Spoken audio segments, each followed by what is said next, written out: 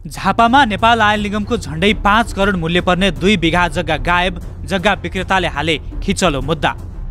जग्गा बेचेको 7 वर्षपछि सो जग्गा आफ्नो भएको भन्दै झापाका 2 स्थानीयले नेपाल आयल निगम विरुद्ध मुद्दा दायर गरेका छन्। आफूहरूले 2074 सालमा खरिद गरेको र हाल झण्डै 5 करोड हाराहारी मूल्य पर्ने जग्गामा पुरानो बिक्रीकर्ताले हकदाबी गर्दै अदालतमा मुद्दा दायर गरेको नेपाल आयल निगमले जनाएको छ। असोजपछि नेपाल भारत अन्तर्देशीय पेट्रोलियम पाइपलाइन सहितको इन्धन भण्डारण परियोजना अघि बढाउने तयारीमा रहे पनि जग्गामा किचलो झिकिएपछि योजना प्रभावित हुने डर बढेको निगमले जनाएको छ। खरिद भएका मध्ये फरक 2 किताको जग्गाका 2 जना पुराना जग्गा धनी दाजु बहिनीले जिल्ला अदालत झापामा मुद्दा दायर गरेको र सोको मुद्दा सुनवाई भइरहेको नेपाल आयल निगमका उपनिर्देशक एवं निगमको जग्गा संरक्षण गर्न गठित कार्यदलका संयोजक प्रदीप यादवले बताए।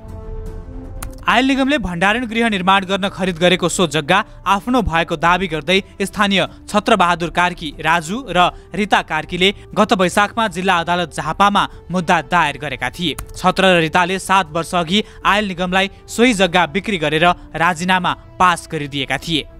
आयल निगमले 2073 मा झापाको चारालीमा 23 बिघा 3 कट्ठा 13 धुर जग्गा खरिद गरेको थियो। खरिद भएका मध्ये छत्र र रिताको संयुक्त किताको 8 बिघा मध्येबाट 5 बिघा जग्गा किनेको थियो।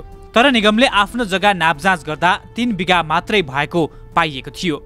जिल्ला मालपोत कार्यालय झापाका अनुसार रिताले किता नम्बर 56 को 2 बिघा 19 कट्ठा जग्गा 7 करोड 50 लाख रुपैयाँमा र छत्रबहादुरले किता नम्बर 57 को 1 बिघा 18 कट्ठा जग्गा 5 करोड 13 लाख 38 हजारमा निगमलाई बिक्री गरेका थिए। तर निगमले आफूले किनेको जति जग्गा नापी गराएर तारजाली गरेपछि तिनै मध्येबाट रिताले 7 कट्ठा र उनका दाजुले 1 बिघा 10 कट्ठा आफ्नो जग्गा निगमले हडपेको भन्दै अदालत गएका हुन्। कसरी सुरु भयो जग्गाको किचलो?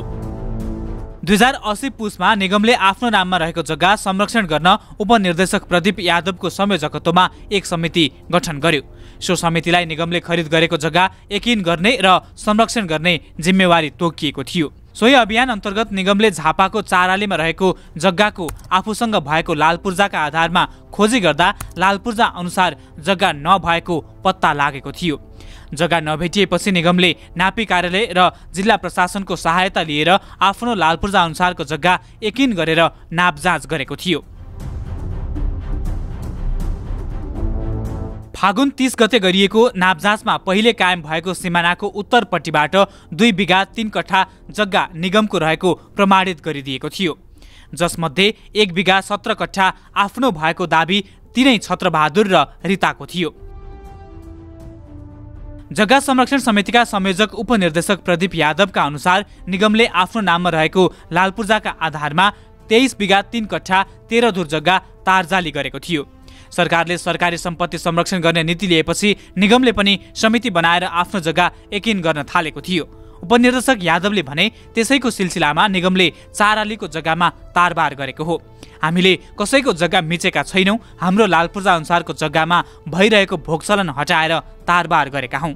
निगमले तिरेको पैसा र लालपूर्जा अनुसार नै यो सबै गरेको यादव बताउँछन्।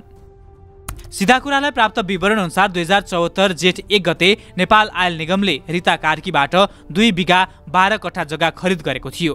साबिकको दुवागढी 3 मा रहेको किता नम्बर 56 को 2 बिघा 19 कट्ठा जमिन मध्येबाट 2 बिघा 12 कट्ठा जमिन नेपाल आयल निगमलाई रिता कार्कीले पास गरिदिएकी थिइन्, जसको सो बेलाको खरिद मूल्य 7 करोड 2 लाख 52 हजार रुपैयाँ थियो। जिल्ला मालपोत कार्यालय झापाले निगमको नाममा बनाएको जग्गा धनी पूर्जा अनुसार 56 नम्बर किताको जमिन बिक्रीपछि 2 किता 1265 र 1266 विभाजन भएको छ, जस अनुसार निगमले किनेको 1265 नम्बर किताको क्षेत्रफल 2 बिघा 12 कट्ठा रहेको छ भने 1266 कितामा रिताको जमिन 7 कट्ठा बाँकी रहेको देखिन्छ।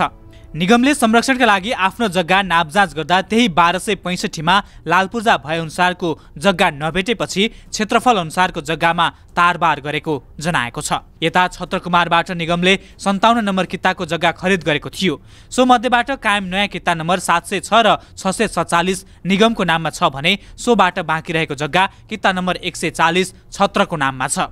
तर निगमले आफ्नो जग्गा नापजाँच गर्दा सो जग्गामा 1 बिघा 10 कट्ठा जग्गा अपुग देखिएपछि निगमले छत्रले बिक्री गरे अनुसारको र निगमसँग लालपूर्जामा रहे अनुसारको जग्गामा तारबार गरेको थियो। निगमको जग्गा संरक्षण गर्ने समितिका संयोजक यादवका अनुसार निगमलाई पहिले पास गरिएको तर फिल्डमा पूर्व विक्रेताहरूले नै भोगचलन गरेको जग्गा निगमले अहिले आफ्नो अधीनमा ल्याएको हो। निगमलाई बिक्री गर्नेले अहिले त्यो बेलाको लालपूर्जा अनुसारको जग्गा लिँदा त्यो हडप्यो भन्नै मिल्दैन। उनले थपे, हामीले लालपूर्जा अनुसारको जग्गा लिएको हो, निजी जग्गामा हामीलाई चासो नै छैन। अनि अदालत पुगे कार्की दाजु बहिनी।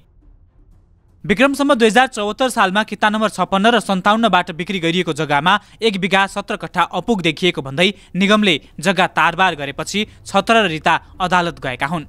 आयल निगमले खरिद गरेको जग्गा प्रशासन लगाएर यकिन गरेर तारजाली गर्नुलाई जग्गा हडपेको भनेका छन्। छत्रले निगमले जग्गा प्राप्त गर्न गरेको प्रक्रिया रोक्न र संरचना नबनाउन माग गर्दै त्यसअघि नै जिल्ला अदालतमा निषेधाज्ञा माग गरेर निवेदन दिएका थिए। त्यसमा अन्तरिम आदेश भइसकेपछि पनि छत्र र रिताले 2081 वैशाख 17 गते निगमलाई विपक्षी बनाएर जिल्ला अदालत झापामा जग्गा खिचलो मुद्दा दायर गरे।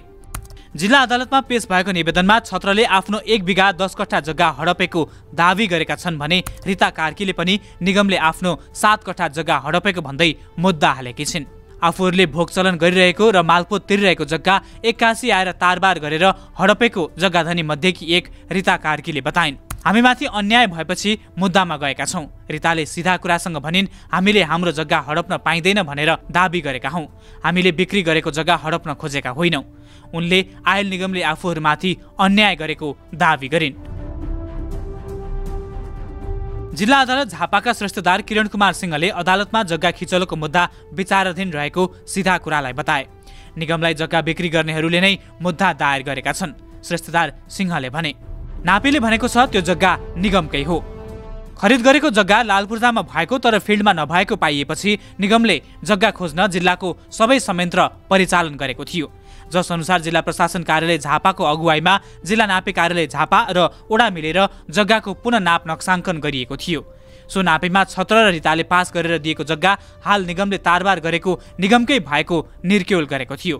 नापीका साक्षी वडा अध्यक्ष कृष्णराज सिगदेलका अनुसार नापीले हाल निगमले तारजाली गरेर संरक्षण गरेको जग्गा निगमकै भएको यकिन गरेको थियो। जग्गा बिक्री गर्नेले पैसा लिएपछि सो बराबरको जग्गा दिनुपर्छ। वडा अध्यक्ष सिगदेल भन्छन्, निगमले नापी गरेर सोही जग्गा लिएको हो तर उहाँहरू अदालत जानु भएको छ। नापी कार्यालय झापाले 2080 साउनमा गरेको नापी अनुसार दुवागढी 4 र 5 को सिमानामा रहेको सो क्षेत्रको जग्गामा छत्र र रिताले दावी गरेको जग्गा छिमेकी वडाको सिमानामा ओभरल्याप खादिएको पाइएको छ। तर उनीहरू निगमलाई बिक्री गरेको जग्गामा आफ्नो दावी गरिरहेका छन्। दुवागढी वार्ड नम्बर 3 किता नम्बर 57 र 58 बीचमा रहेको पैनीबाट उत्तर नक्सा अनुसार नाप गर्दा दुवागढी 3 को किता नम्बर 1266 सम्म, दुवागढी 4 क को किता नम्बर 155 सँग भोगमा 104 फिट जग्गा ओभरल्याप भएको देखिन्छ।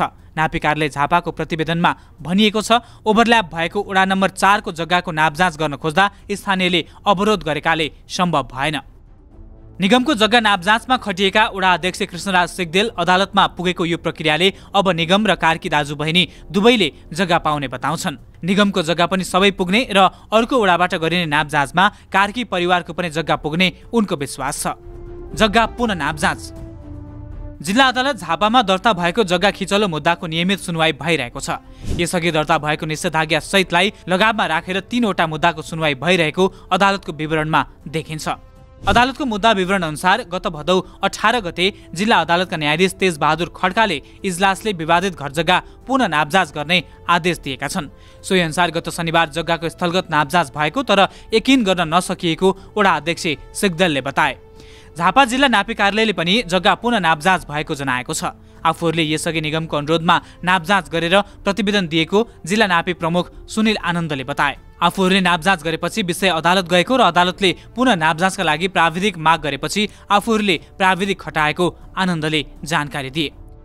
उक्त मुद्दामा पुनः जग्गा नापजाँच गर्ने भन्ने आदेश भएको श्रेष्ठदार सिंहले बताए। फिल्डमा पुगेर अघिल्लो शनिबार जग्गा नापजाँच गरे पनि भौतिक रूपमा सम्भव भएन। उनले भने जग्गा धेरै किता रहेको र सोको भौतिक नापजाँच सम्भव नभएपछि प्रविधिको प्रयोगबाट नापजाँचको तयारी भइरहेको छ। त्यसका लागि नापीसँग छलफल भइरहेको पनि श्रेष्ठदार सिंहले जानकारी दिए।